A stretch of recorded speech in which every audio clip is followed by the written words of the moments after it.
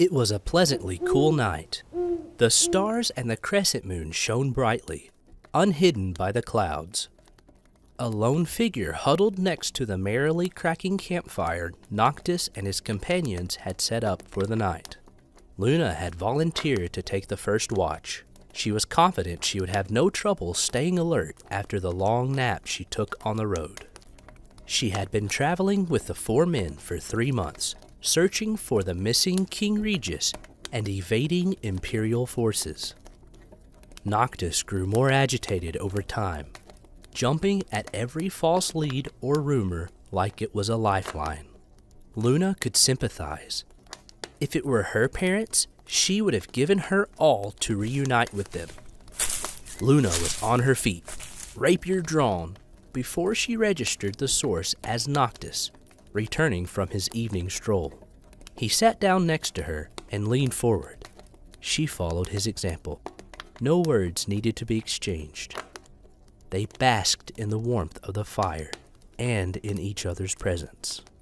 Luna felt closeness towards the silent man, closeness that she didn't recall feeling even with her own parents. It was born from otherworldly experiences that they had shared since they were children.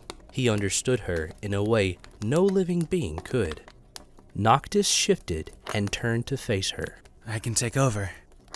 You go get some sleep. Thank you, but I do not wish to rest yet. I need time to think about things. They sat in silence for a moment longer before Noctis got up to cast a log into the fire. The wood crackled, a steady stream of smoke rising above the treetops. They could hear a lone cry of a saber-tusk, followed by bloodthirsty squeals of goblins somewhere in the distance. Want to talk about it? 2 months ago, her answer would have been a resounding no. But things had changed. They had changed. Luna trusted Noctis. She didn't flinch or drum her fingers in anxiety when he sat back down next to her and put a reassuring arm around her slight form. Might help you think things through faster. Encouraged, Luna admitted to her immature fear. I cannot help but wonder if I would have been able to prevent my parents' deaths had I had the ability to predict it sooner. They died during the invasion, right? Luna nodded mutely in confirmation. She wasn't sure if she had leaned against him or if he had pulled her closer, but she found that she didn't care. It felt right. What could you do at that age? Demand them to barricade themselves or double the guard? To run and hide? I doubt they would have listened. Etro, I wouldn't listen if a squirt the size of a fire extinguisher claimed to know better. Noctis tilted his head to see Luna's face, but she refused to meet his gaze and stubbornly kept her eyes fixed on the rocky ground. He gently brushed her tangled hair aside with his free hand, but halted in alarm at the sight of fresh tears on her cheeks. Ashamed, she quickly turned her head and wiped the evidence away. Noctis frowned and tried to recall the times his father had comforted him. All he could remember was the safe, loving embrace that enclosed him. Wrapping his free arm around the upset woman had no immediate effect. But it didn't take long for the valves of her self-control to burst open.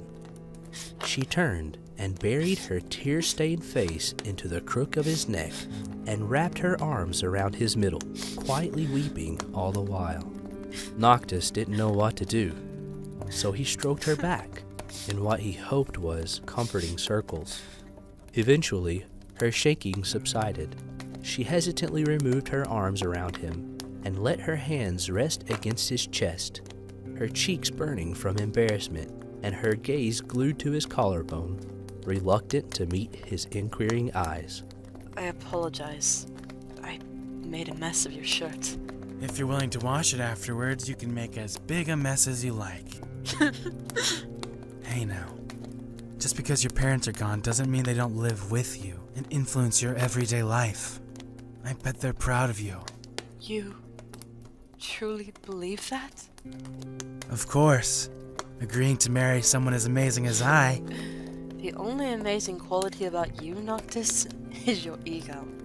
Truth can be hard to handle, it seems. So I'm told. They stood in silence, listening to the dying cracks and pops of dry twigs. He went to toss another log into the fire and took his previous spot to gaze at the clear night sky. Thank you, Noct. He turned to face her and stuffed his hands deep in his pockets. She clasped her hands together, a sincere smile adorning her slightly flushed face. You helped me put the past behind. No matter how much I told myself that my parents' death was never my fault, the helpless child in me always convinced me otherwise. Hearing a second opinion, it truly helps. Better get used to it. Once we're married, you'll hear plenty of second opinions. She took in his relaxed stance, hands still in his pocket like a bashful schoolboy's. But the intense, mature focus in his eyes betrayed his true personality. He could act like a lazy slob, but he had this permanent aura of authority surrounding him that demanded respect. He was a fascinating character. I take it back. Your snark is equally amazing as your ego. I wasn't being snarky. Well then, I believe my watch is up. Better hop to it, Highness. Why is it that my own companions and subjects use my title as an insult? Does no one respect royalty anymore? But suppose a small token of thanks would not hurt anybody. Feeling bold, she walked up to him and stood on her tiptoes and pecked him on the cheek. Good night. I could get used to that. So could I, Noct. So could I. That night, her sleep was devoid of nightmares.